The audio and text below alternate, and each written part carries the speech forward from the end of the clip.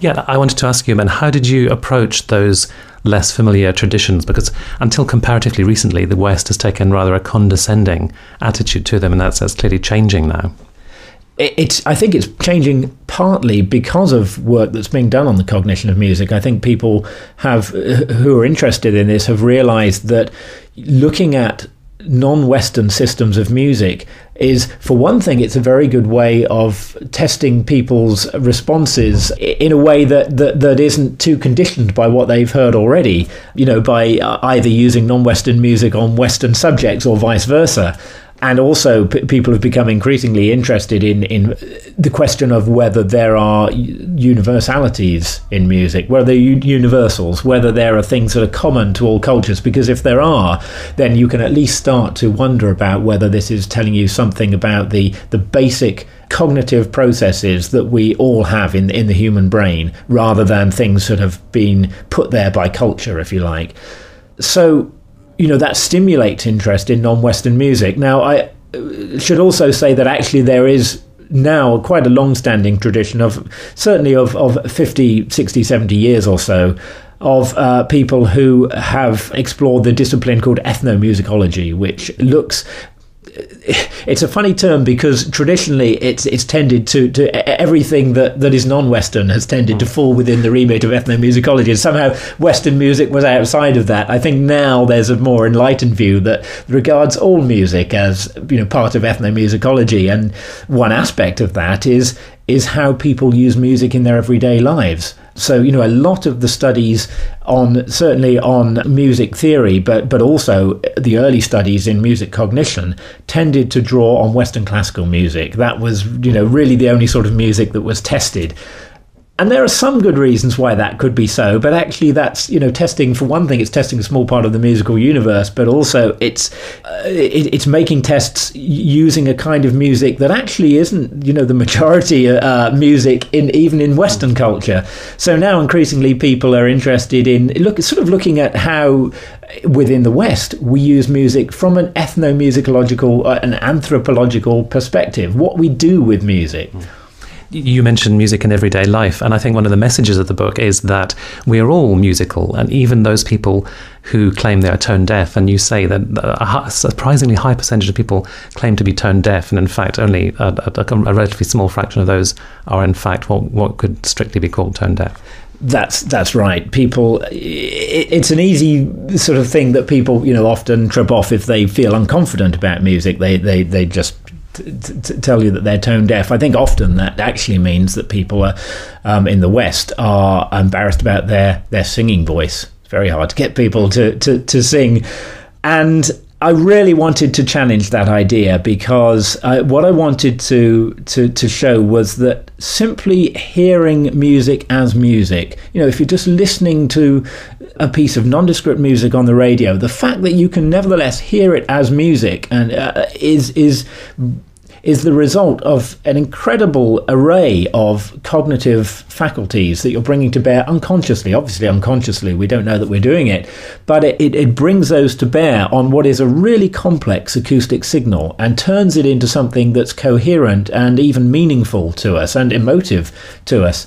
So, in that sense, pretty much everyone has a highly developed sense of musicality, and I think it's valuable for us to recognise that that's the case, that actually, listening to music, although it's something that a skill that we acquire unconsciously and acquire at a surprisingly early age on the whole, nevertheless, it's an impressive feat, and it's one that itself carries a strong element of musicality.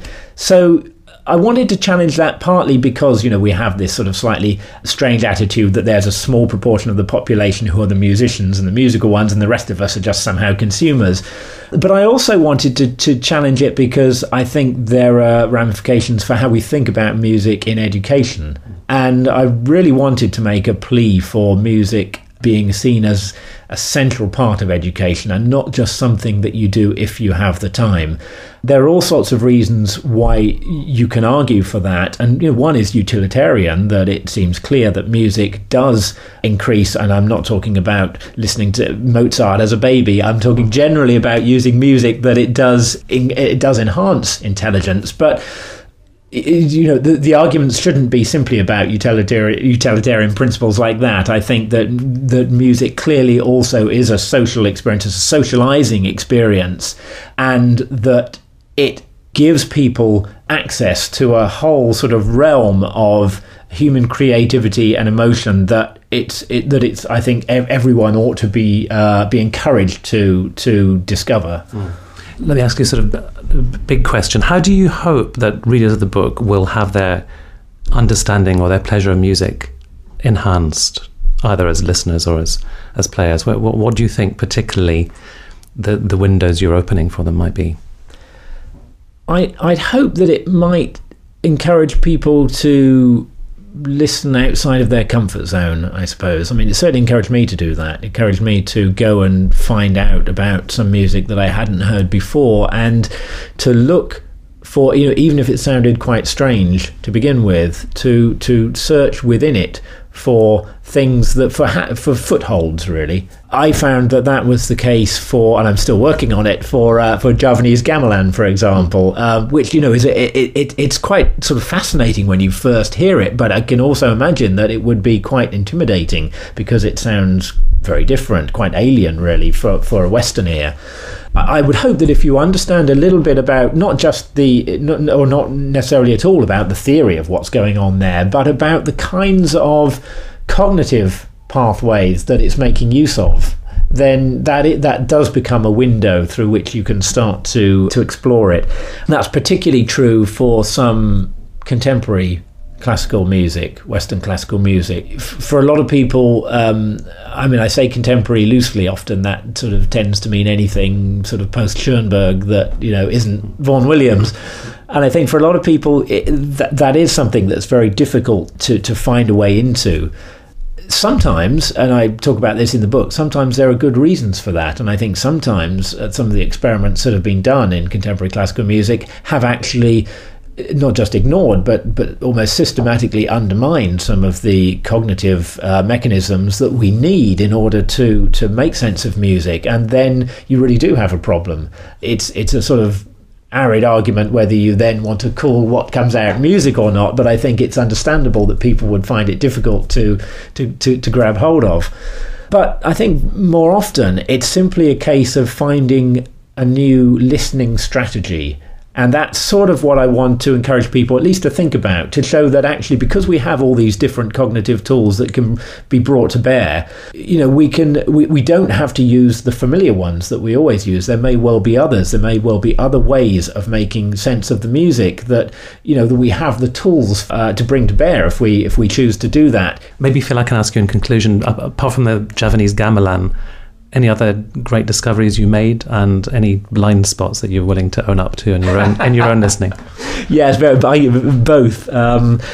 One of the discoveries, I'd listened on and off to music of Georgi Ligeti, and had never sort of applied my ear properly to it. And I think having listened to more of it through writing this book, I just think he's a genius. I think he's one of the most extraordinary explorers of sound that we've had in the 20th century, and he's done that in so many different ways. One big area, and it's probably will sound a bit horrifying that I will confess to still struggling with, is opera. But I think that as a result of looking into this book, I think I have perhaps an understanding of why that might be so, because I think one of the difficulties I've often had with opera is that it seems a very artificial way of using the human voice.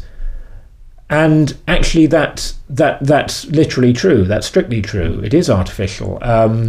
The expressive devices that are used in opera are often quite different from the ones that we generally tend to use in the spoken word. And also there are aspects of because opera arose out of an attempt to try to render, paradoxically perhaps from what I've just said, to try to render human speech in musical form, now being more aware of the distinctions between language and music. I mean, there are similarities, but there are clear differences as well. It makes me think that you may be on a hiding to nothing if you're really trying to do that. Or at least, let's say, it's going to result in a compromise to the music if you're trying to make it too language-like in the way that it sounds.